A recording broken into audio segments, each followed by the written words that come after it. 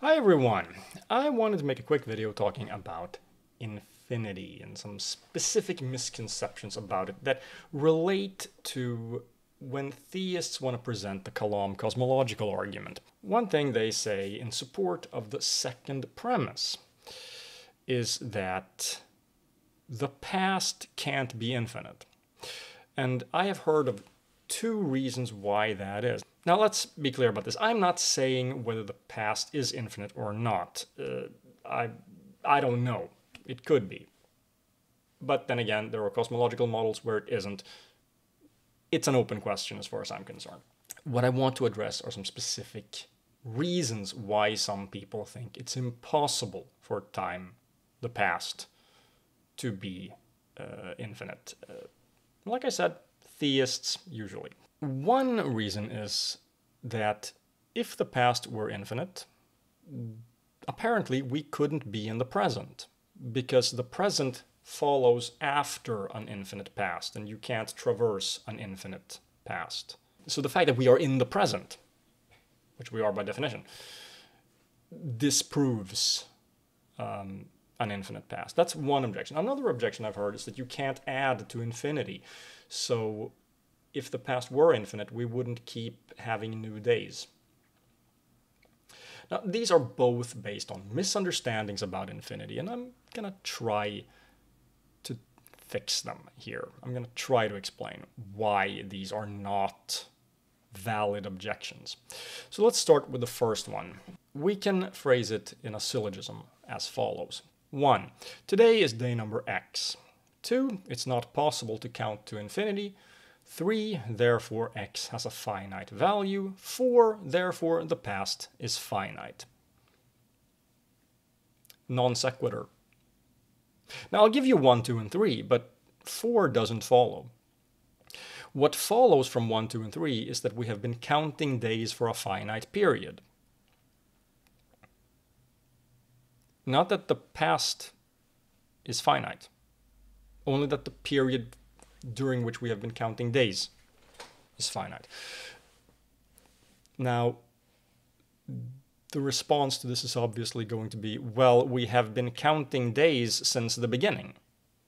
Okay, cool. Let's fix the argument. Let's rewrite premise 1 to take that into account. 1. Today is day number X since the beginning of time. Then the rest seem to follow.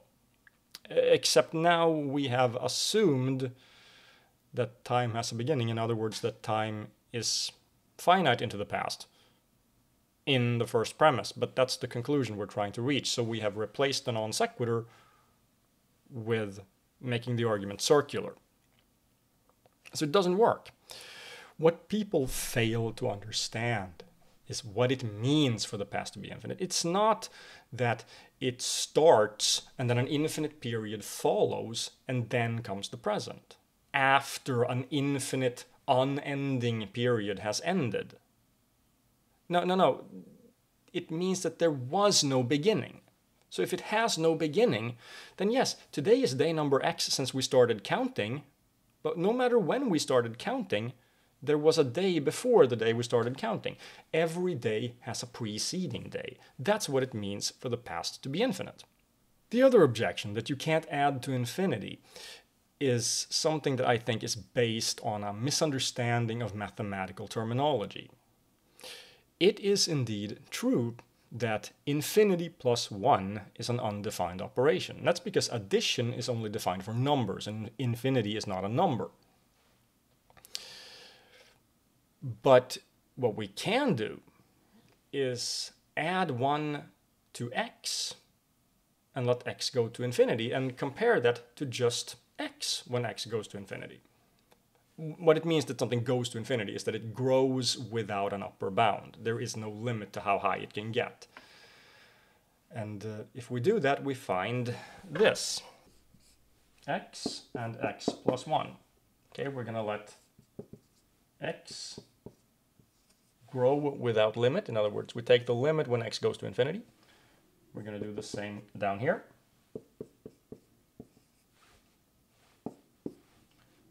This, well, the limit of a number that goes to infinity is infinity, obviously. This one, of course, also goes to infinity, because this is going to be 1 bigger than this one, and 1 bigger than infinity doesn't have an upper bound either. One bigger than something that has no upper limit still has no upper limit. So this is also infinite. So in this sense, we can add to infinity, and using sloppy language, we can phrase it like this. Infinity plus 1 equals infinity. Again, this is sloppy language. This is not mathematically accurate, but that's one way to interpret this in non-technical terms. So you can, in that sense, add to infinity. You just don't do anything. Nothing happens. So what some people might think this means is that the same day would just repeat itself over and over again. Or we could add a new day, but time would still not progress. We are at t equals infinity. Time has stopped. No matter what we do, we're still going to be stuck there. So either we're doing the Groundhog Day thing, or, you know, day number infinity keeps repeating because we can't add more days, or we hit the temporal equivalent of a brick wall. That's not what it means. We can add to infinity in one meaningful sense, but if we're using technical terminology, we're not adding, we are taking a union. So, what do I mean by that? Well, let me show you. Let's take the set of all positive integers.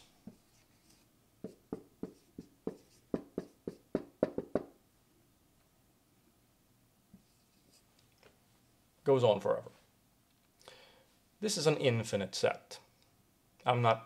These dots mean keeps going forever, okay? So these are all positive integers.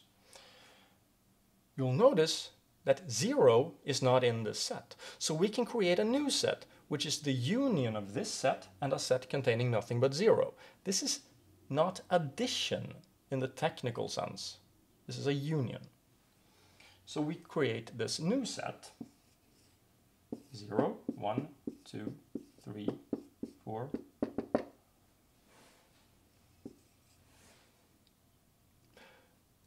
These have the same number of elements.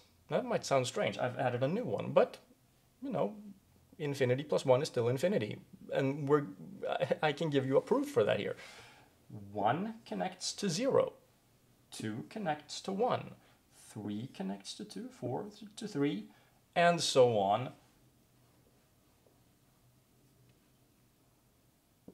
N connects to n minus 1. For every n here, there is an n minus 1 here. It's a one-to-one correspondence, a bijection. That's what we mean when we say that two sets have the same cardinality. In other words, they have the same number of elements in them. So adding a new element didn't change the number of elements. But something has changed, something very meaningful. This set has an element in it that this one doesn't. So if I remove all these from both sets, I still have 0 left. So in that sense, I have done something. The fact that this set is infinite does not mean that it's full. It doesn't mean that it contains everything. It doesn't contain 0. This one does. So I have meaningfully added to infinity. Just not by the mathematical meaning of addition. In the same manner, we can have an infinite set of days, the days in the past, and we can add today to that. And tomorrow, we can add tomorrow to that. And so on. We are not changing the cardinality of the set of all days so far, but we are still adding new days. So none of these objections work. Please stop using them. They're based on misunderstandings about infinity, and if you want to clear up your misunderstandings of infinity, I recommend you take a course at brilliant.org, the sponsor of this video. They have a course about infinity specifically, and I've taken it. It's really good.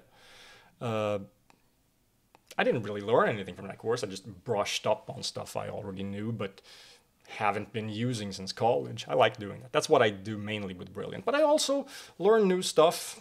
Most recently, I've been looking into their courses about AI, a subject that's new to me. At Brilliant, you can take interactive online courses in subjects like math, physics, and computer science, from basic to advanced level. It's aimed at everyone, from students to professionals to lifelong learners, everyone who's interested in learning new skills for use in their personal or professional lives. There are literally thousands of lessons available, with more content being added monthly, and you can take whatever lessons you want at your own pace. Each lesson features interactive exercises that award you XP if you get them right, and I really love that because it gives you an incentive to actually do the exercises, and it makes the learning fun and efficient. Doing exercises really is the best way to learn, and I say that as a professional educator. Use the link below, brilliant.org/Martymer81, to get started on your free 30-day trial period today. The first 200 to sign up will get a 20% discount on their annual fee. That's it for this time. See ya.